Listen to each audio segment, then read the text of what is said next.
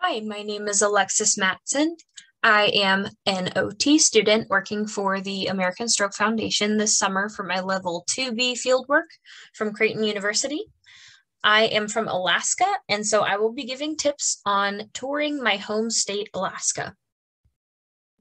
An overview of what I'll be discussing. I have a fun game, true or false trivia at the very beginning. I will talk about my family in Alaska, places to visit when you do go touring, wildlife and safety tips, both on the land and ocean, and weather and preparation. This picture on the right is actually of Denali, or Mount McKinley as it was formerly known, a personal picture that I took from an airplane on my way to Fairbanks, Alaska. So this was over spring break of 2020, just right after COVID hit, and we had to get all of our stuff back from college. So that was a not super fun trip, but a very beautiful sight to see. And so I love talking about my home state and making sure that people know how beautiful it is. For this true or false Alaska trivia, it might be helpful if you want to pause the video. In between my pauses, I will take a minute to say the sentence, true or false, and then you can pause it if you're in a group, you can talk about it, you can debate, it can be really fun. Or if you're by yourself, even the same thing, you can pause the video to think. And then I will continue to the answer. So when I take a pause, be sure to pause the video yourself. True or false, Alaska is termed as the last frontier and the land of the midnight sun. This is an example where you can pause the video to think about it. This statement is true. Alaska is termed as the last frontier and the land of the midnight sun. And it is true that it does not get dark in the summer. It does get very dark in the winter. But it does get very, very light in the summer. The sun does technically set, but it also gets very dusky instead of dark. It never gets pitch black or anywhere near it. True or false, Alaska has about 2,000 rivers and 1 million lakes. This answer is false. Alaska has about 3,000 rivers and 1 million lakes. Sorry, 3 million lakes. True or false? Most U.S. glaciers are in Alaska. This answer is true. Most U.S. glaciers are in Alaska. True or false? Alaska's state flag was designed by a 13-year-old. This statement is true. Alaska's state flag was designed by a 13-year-old. His name was Benny Benson. And I believe it was a school project that he actually turned this in for. It is a very simple design as shown to the right. It's just of what we call the Big Dipper and the North Star. It is very representative of our state. Very simplistic, but very symbolic. I love our flag. I love our state. True or false? Fairbanks can get to below 40 degrees Fahrenheit.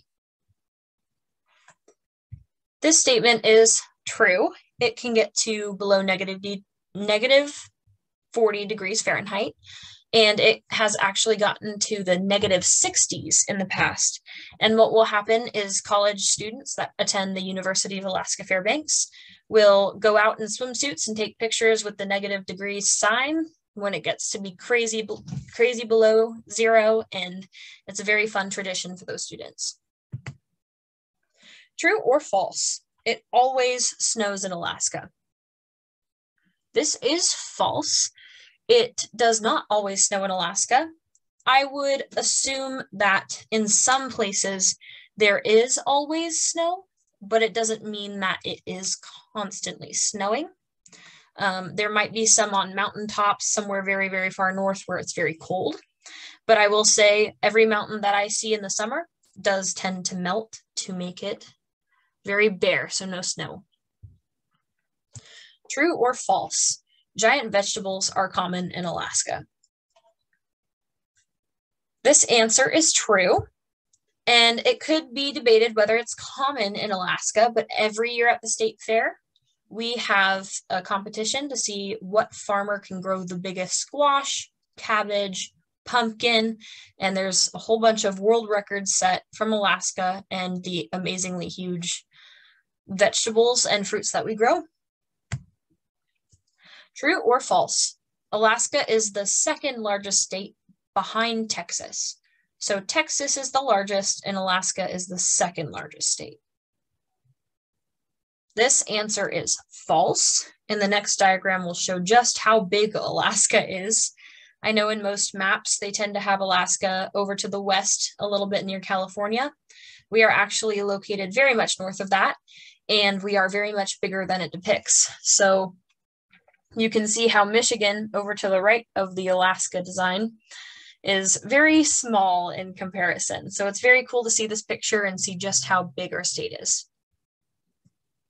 So I'm going to talk about my family in Alaska. I have on the left me and my roommate. We are at Victory Bible Camp, and the mountain directly behind us we call the Dr. Seuss Mountain. I have no idea what it's actually called, but it is very, very beautiful over there, and it is the most serene place I think I have been so far.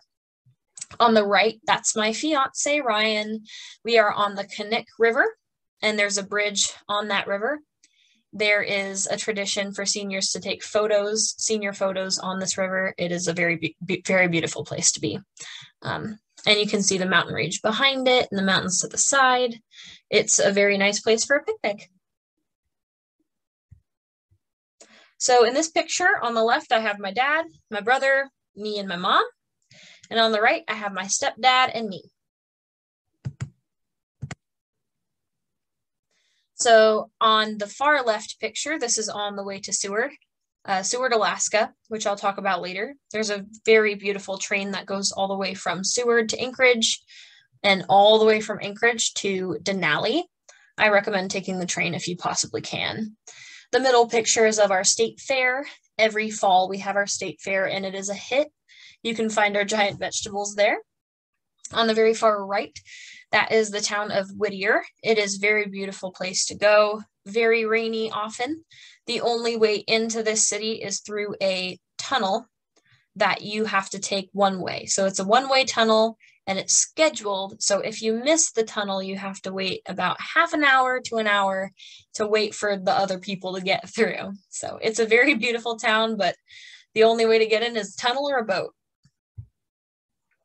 I'll talk about some places to visit, specific cities and towns that's very nice to go and places to go there and things to do there.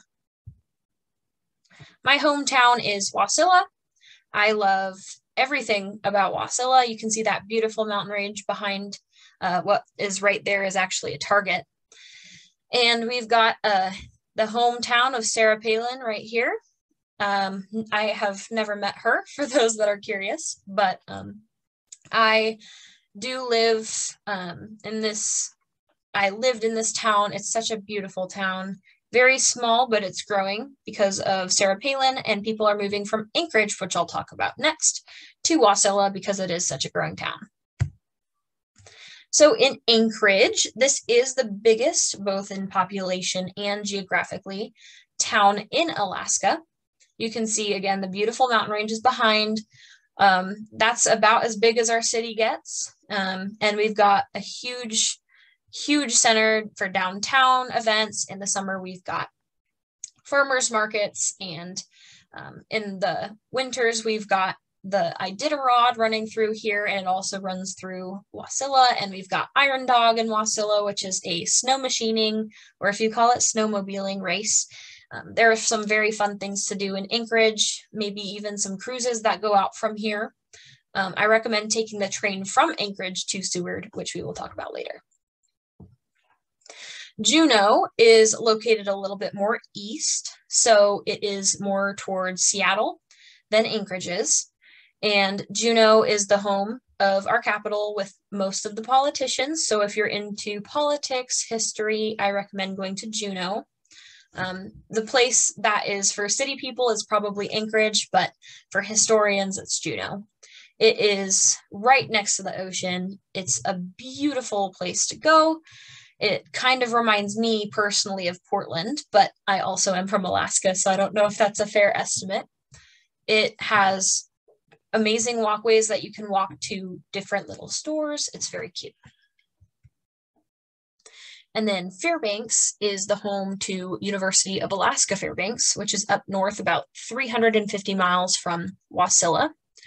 And Wasilla has a college close by, University of Alaska Anchorage, in Anchorage, but Fairbanks was the first developed college in Alaska. This town gets freezing in the winter and very, very hot in the summer.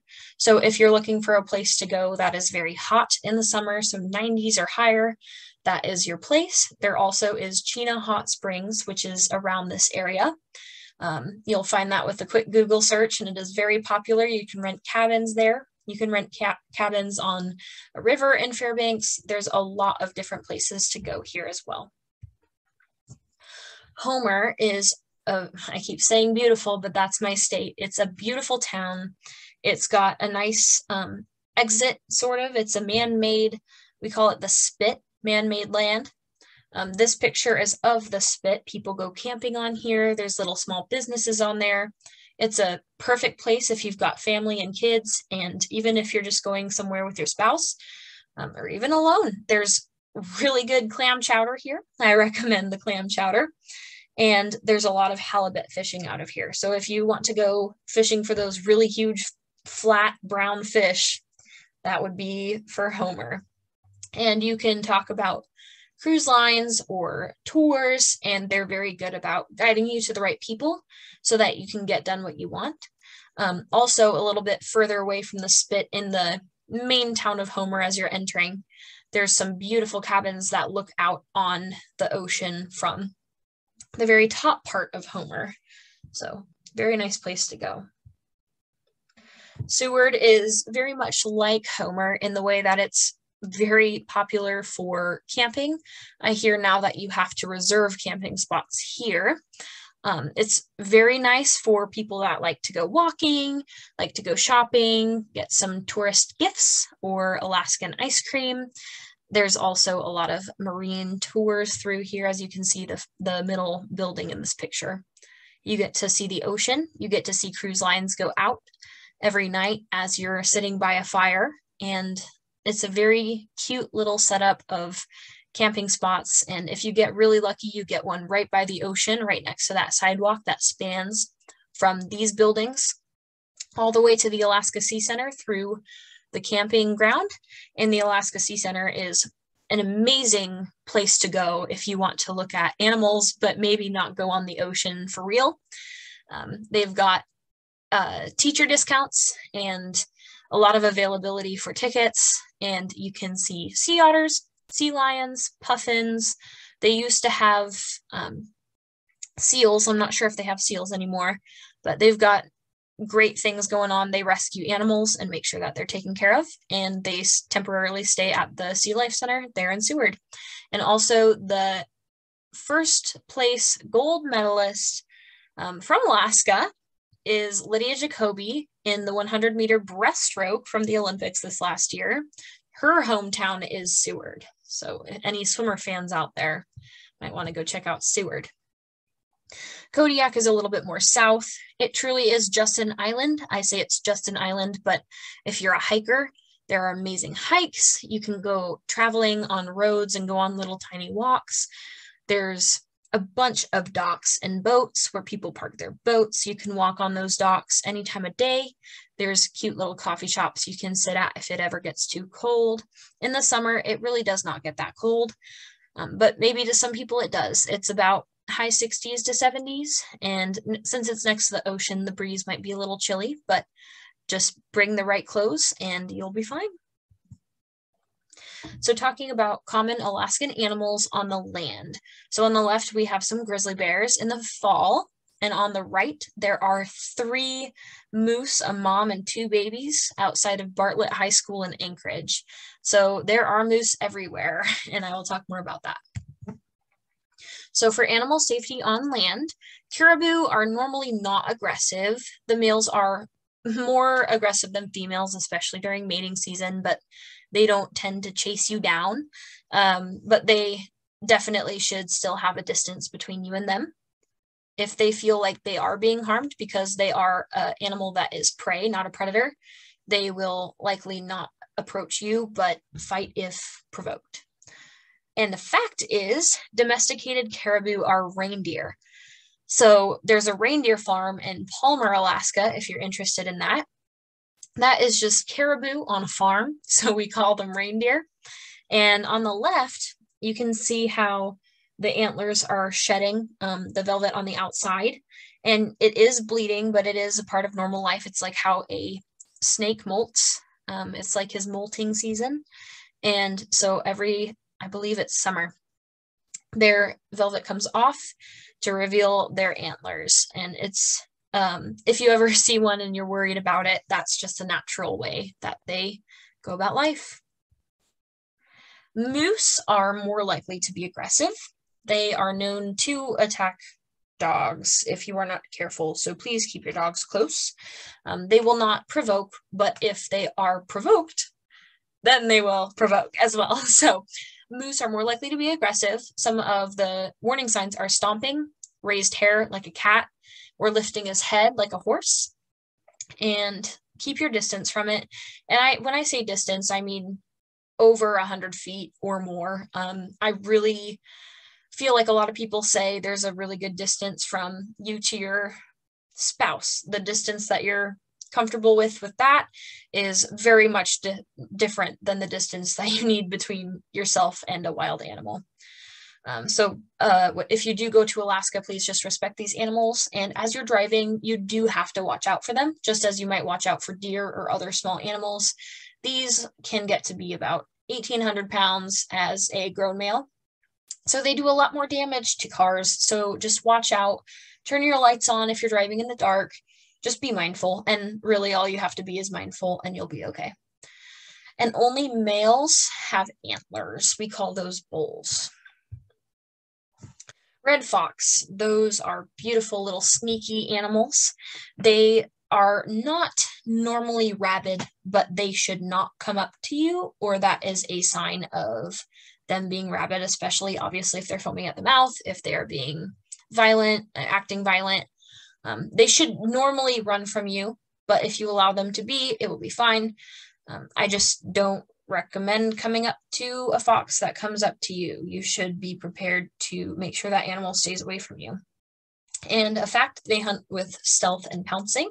If you look up the Arctic fox, there is a million videos on these cute little Arctic foxes stealthily finding their way to their prey, hearing them under the snow, and pouncing down to get them. The black bear. So there's the black bear, polar bear, and brown bear, or the grizzly, it's also termed. I'll talk about the black bear first. This is a bear that's about a human's size, if not just slightly bigger. Do not play dead, you need to fight back. This is the one that black bears, you need to make sure that you're fighting back because you are their size. So if you happen to accidentally get too close, you accidentally get between a mama and its cubs, it's maybe going to fight you. It's not common at all. Just make sure that you're being very careful around them. Keep your distance. Do not make any sudden movements. Use bear spray only if a bear is quickly approaching. People think that bear spray is good to spray on like bug repellent. It actually attracts the bears because it's similar to pepper spray, and bears eat human food. So it smells like human food, and that's not good to have. So on hikes, you can use sound makers. So little bells around your ankles. You can talk with a friend, clack some sticks. Just make sure that they know that you're there and they'll try to leave you alone.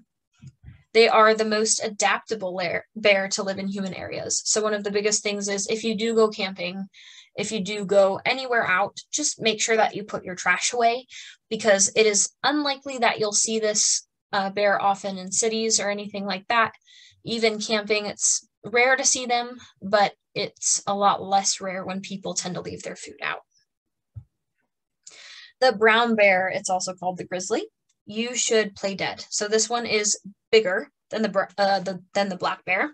So you have to play dead for this one. You have to protect your head, your neck, your body, the main part of your body, your trunk. And if for whatever reason it does attack you, you're in a bad situation, pretend that you're dead, block your head. But then if it does not let up, then that's when you should fight. Again, this really is not common. Take precautions, again, like making sure that you're making noise when you are hiking.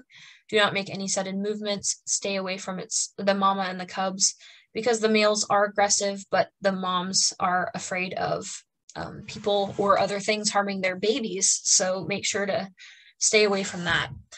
Some of the warning signs of grizzly bears are chomping of the jaw. So it'll sound like a jaw popping, and puffing like a horse. You can look up some videos of this so that you can know if you can't see the bear, but you hear the bear, then you know you're a little bit in danger. One thing about bears is I do not recommend climbing trees if you're ever stuck in a situation with them, because they can also climb the trees. So that's kind of a fact that I heard in my bio class in high school that I did not know. In Kodiak, there is a subspecies of grizzly bear that is recognized as the largest subspecies of grizzly, standing at 10 feet tall. So basically, the bears on Kodiak Island, like I was saying earlier, it's an island off everything else, nothing's around it. And the grizzly bears that happen to be there started creating their own subspecies just by natural selection, all of those things, and they have formed to be 10 feet tall, which is ginormous. Polar bears. They are the top of the food chain, but they are mainly in the Arctic Circle. They rarely attack humans unless provoked. The amount of humans that are actually in the same territory as polar bears are very limited. So a lot of the Alaska Native cultures are still up in the Arctic Circle, all around Alaska. There's a very respected Native Alaskan population that we have that do continue to live their lives of subsistence of where their ancestors and elders live. And so they're more likely to be around that than you are. But then again, all of their ice is melting, so they are coming inward. And in the next couple decades, they are assuming that the polar bear will either be extinct or they will come more inland and survive off of that. So it's not likely right now, but it may be in the future. And their skin is actually black. Their hair is white, but their skin is black, and that works with the light and the sun to keep in heat and make sure that they are staying warm. So some of the common Alaskan animals in the ocean, I'll cover some of my favorites and some of them that you really need to watch out for. Orcas and killer whales. They will not hurt you on purpose. However, keep your eyes out when boating, because if you see a pod of them, you'll see their black fins, dorsal fins coming out of the water. You'll see them breaching. They will not attack you. However, they will not, you need to watch out for them more than they're watching out for you. They will notice that you're there and maybe stay away. Some of them are interested and will come over, but the breaching ones are dangerous because if you're in a smaller boat, it's not the best situation if they breach, especially with the water waves that result from that. Just don't pet them. If they happen to come up to your boat, don't try to reel it in. Don't try to put bait out for it, because it will come up next to your boat and it can capsize if it accidentally hits your boat. So they're not actually unsafe to humans necessarily. They just can be unsafe if you are in the wrong position. And they actually can vocalize according to their different pods. So it's like different languages, and each of their pods, they have different cultures. They speak different languages. It's a really cool situation that they've got. And then humpback whales. Again, keep an eye out when boating. These are known to breach. So they eat krill. They're not, they don't eat bigger mammals. But breaching can be dangerous to smaller boats and even normal ocean boats. So if you're on a cruise, perfectly safe. The worst thing that can happen is honestly the cruise hits the whale, but they're very good about getting out of the way, honestly. But if you are in a small boat, if a friend says they really want to take some kayaks out, maybe go along the coast and don't go out to the main ocean where a lot of these are, because it can be pretty dangerous when they breach. And yeah, because they're huge creatures and they respect you. They won't hurt you, but they also go about their lives and eat krill, which makes them go up and breach to eat the krill. Some populations swim 5,000 miles between feeding and breeding grounds. So a lot of them come to Alaska for feeding, and then they move all the way back down to California, to Hawaii for their breeding grounds, and to give birth to their babies. So feeding and breeding are very different. They need hot and cold, and hot for the babies to be born. And yeah, it's a very, if you look up how the migration patterns work, it's very interesting if you're into biology. I love porpoises. They are a subspecies / species of dolphin. They're in the same family. It's like a cousin. They will race your boat. If you are in a cruise ship, if you are in honestly, even a kayak, I'm sure they would do this. I have been in ocean boats before where they will race your boat. And so just be mindful of where you are and where they are. Make sure that they're not going to get caught in any of your fishing nets or poles or anything like that. They are very kind animals. And honestly, I have seen them do nothing but have fun. So it's very interesting and neat to see them, and honestly, even hang out with them on the ocean. It's very cool. They can swim at 55 miles an hour. So I feel like that's part of why they like to race. Puffins, this is more for their safety than yours. Just watch out for hooks and boats. Don't hit them, don't touch them, don't pet them. They are very beautiful creatures and majestic looking as they are. There are some in the Alaska Sea Life Center if you don't like to go out into the ocean. If you do go out to the ocean, you'll see them a lot on rocky parts of the terrain. So out in the middle of the ocean where you start to see big, I guess, mountains / hills of rocks, and they like to perch on those and dive for their fish. And they can dive to almost 200 feet or 60 meters underwater. Sea lions are majestic, ginormous creatures. They do have a history, and I have experienced this firsthand. My grandfather actually hooked a sea lion on accident because it saw the bait and wanted the bait on his fishing hook. And so if that happens, you'll likely be with a guide or a person from the state who knows. So just act accordingly.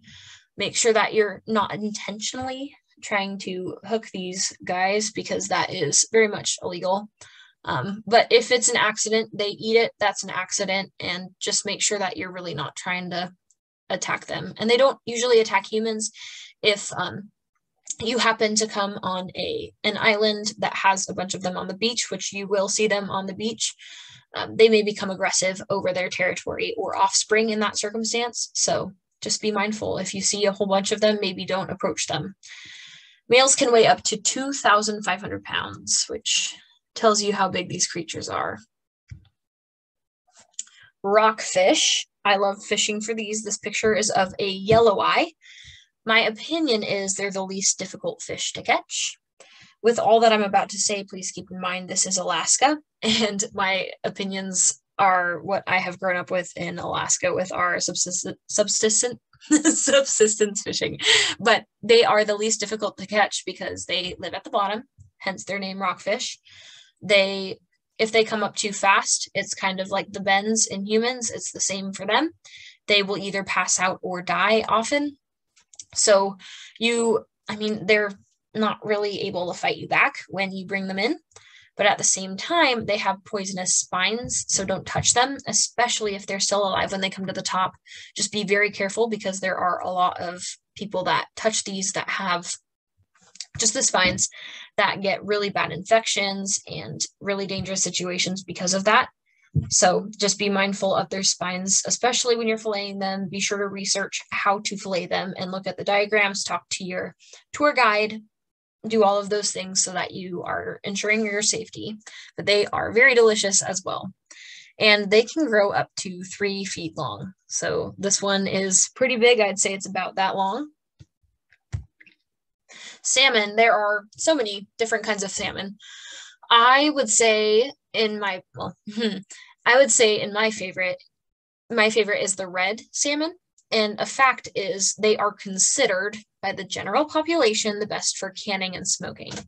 My grandma loves to can with jalapenos, so that is very fun. You need to watch for salmon conservation signs and laws before fishing. Anytime you go out fishing, you need a license if you're above a certain age. I believe that age has changed, so just be mindful. Go to the local state trooper office and they will issue you a fishing license. And yeah, so watch your head. I say watch your head because when you bring these fish in, they do not have the bends of sorts. They are very much alive and very much active. And we've had fish actually jump back out of our boat. Just make sure, and honestly, the most humane thing is to knock them out before you gill them, which means that you cut their gills so that they bleed out for their meat to taste better later on when you put it in the freezer. Again, this is Alaska, so it is a little bit gory to some people, but this is just our way of life.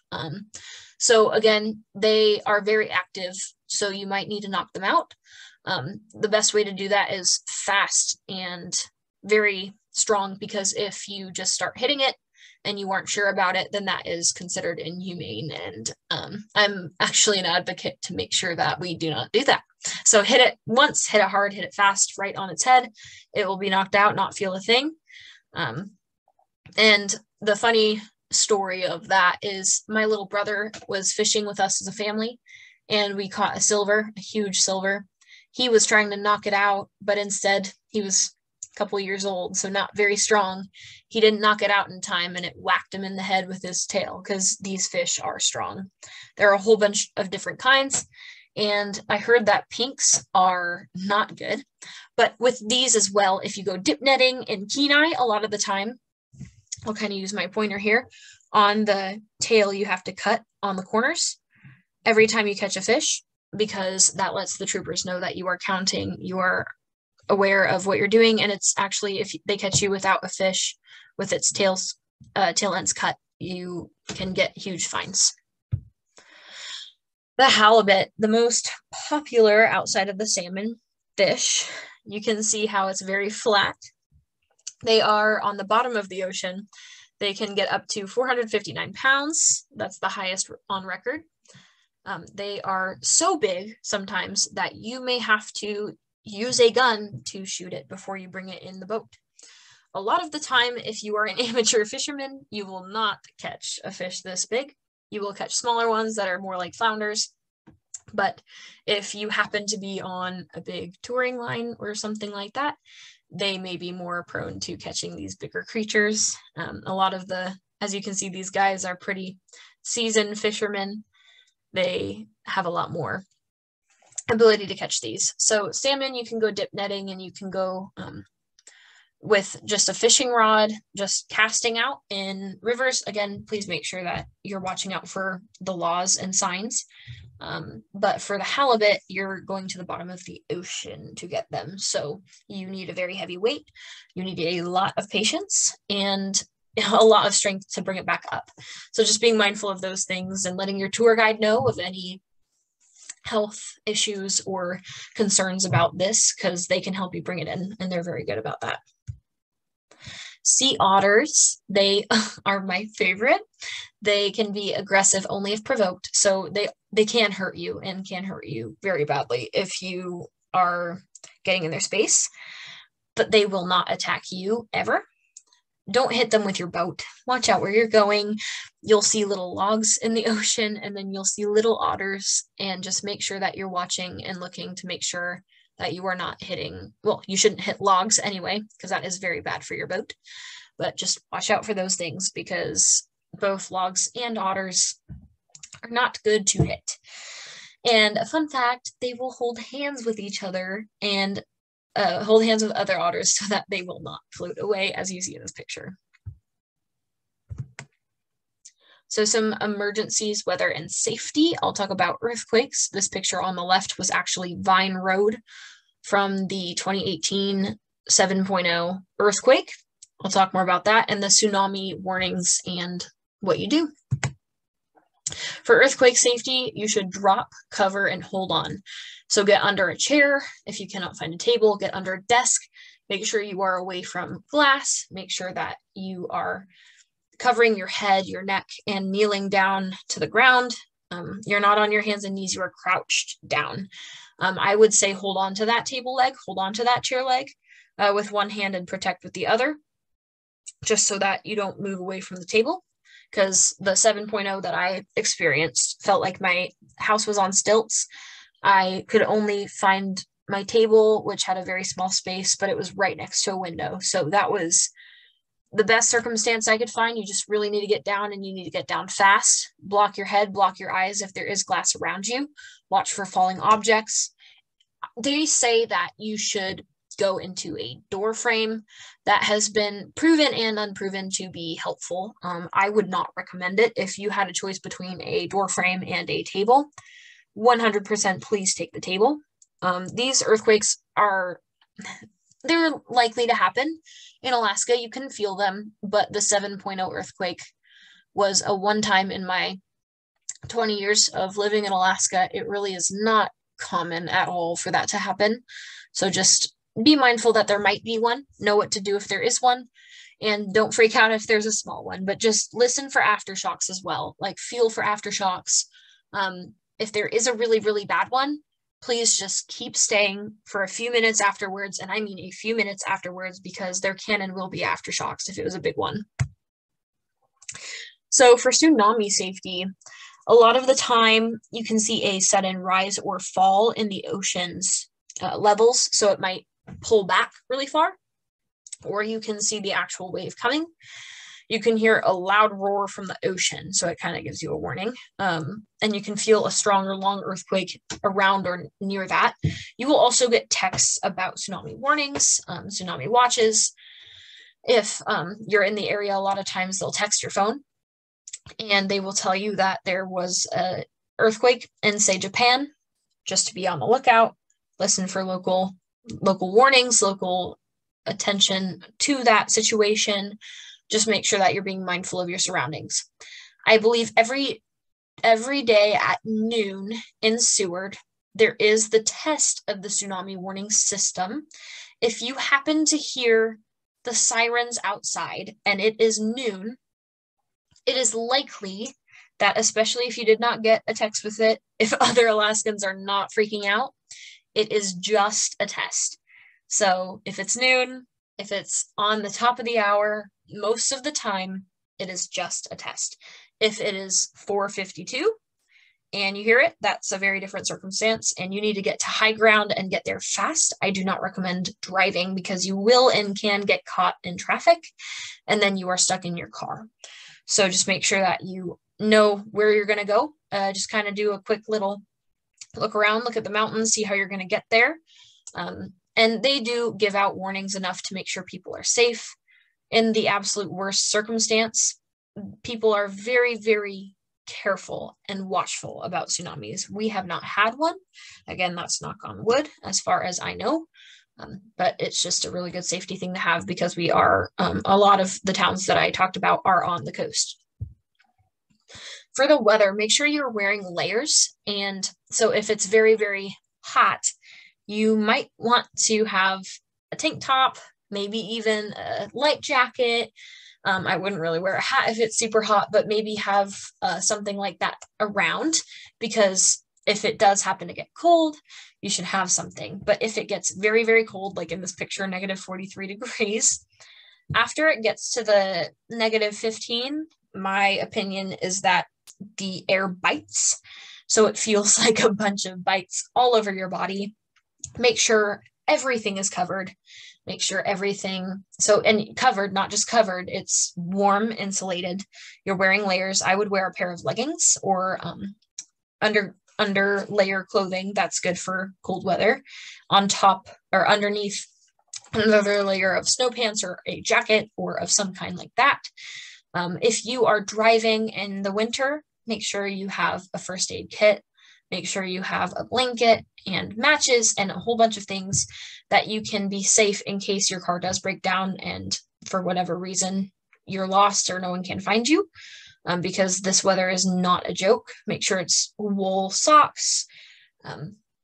Bring those little pocket warmers, but most of the time, a lot of people there's going to be people around. They're going to help you.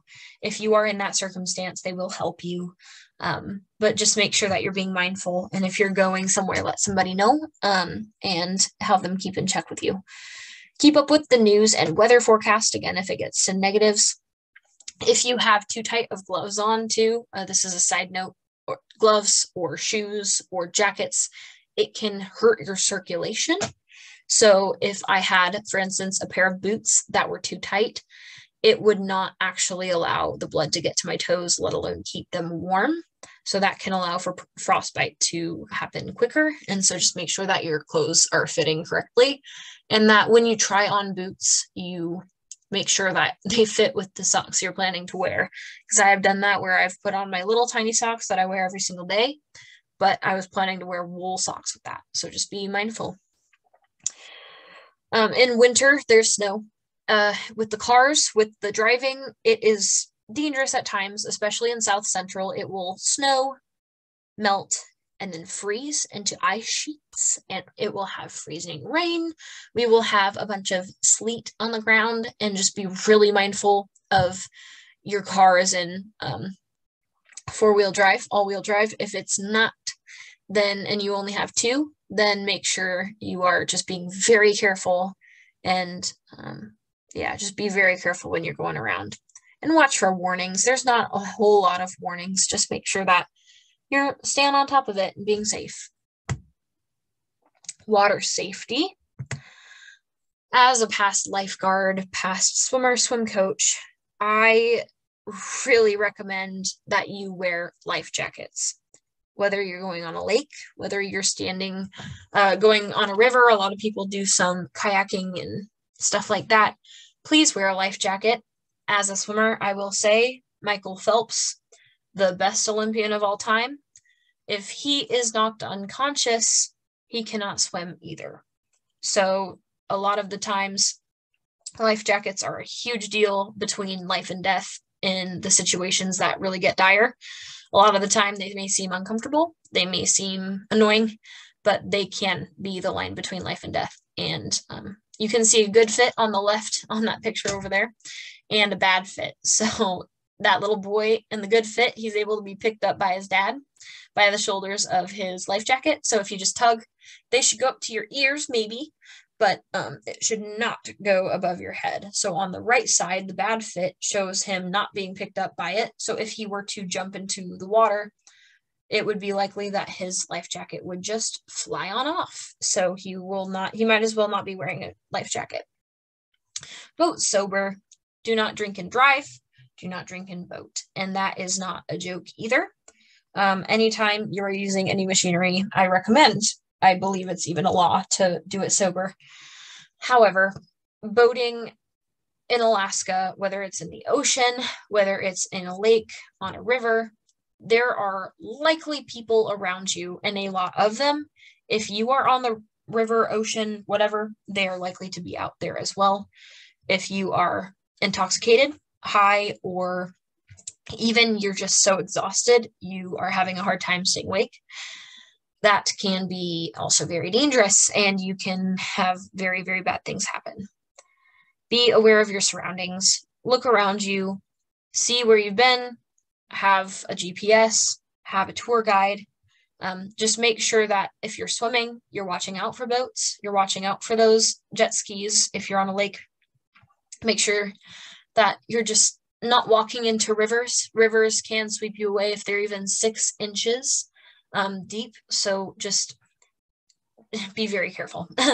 None of this, and I say this as an honest truth, all of the things I'm talking about are really unlikely, but in the case that they do happen, it is very important to remember these things and to do these things, because while they are rare, or while they are not common, they can happen. And the reason I'm giving this is to make sure that you go and enjoy safely. So then you can watch the forecast for water safety. There are tide schedules even that tells you when the tide will be what and where. And there are ways that you can tell what the swells will be like that day, which is the big waves in the ocean. If the swells are too big, if there are storms, it is very dangerous. at times to go on the ocean. We went boating in a riverboat on the ocean, also something that's not great, where it was over 15 feet how big these falls were, and it was not meant for our boat. So we read the schedule wrong, and we needed to get back in and get back fast before the situation got dire. So just really be careful, because the forecast can and will dictate how your day goes and whether or not danger is going to happen. And if you're going to go swimming, swim with a buddy. Don't swim in a river. You can swim in a lake for sure. There's not anything that will bite, hurt, or do anything to you other than swimmer's itch, but just make sure that you're swimming with a buddy. Even 3 people is the best, so one person can stay with the person and another one can leave to go get help. But just make sure that there's someone with you and you're not just doing stuff alone. Thank you for listening, and I hope you enjoyed it. I hope that I didn't scare you off of Alaska, because it really is beautiful. Again, all of these things are super uncommon. It really is not likely, but I really recommend taking these precautions to make sure that your trip, if you decide to take one, is the most fun that it can possibly be. Thank you so much, and I hope to see you in Alaska.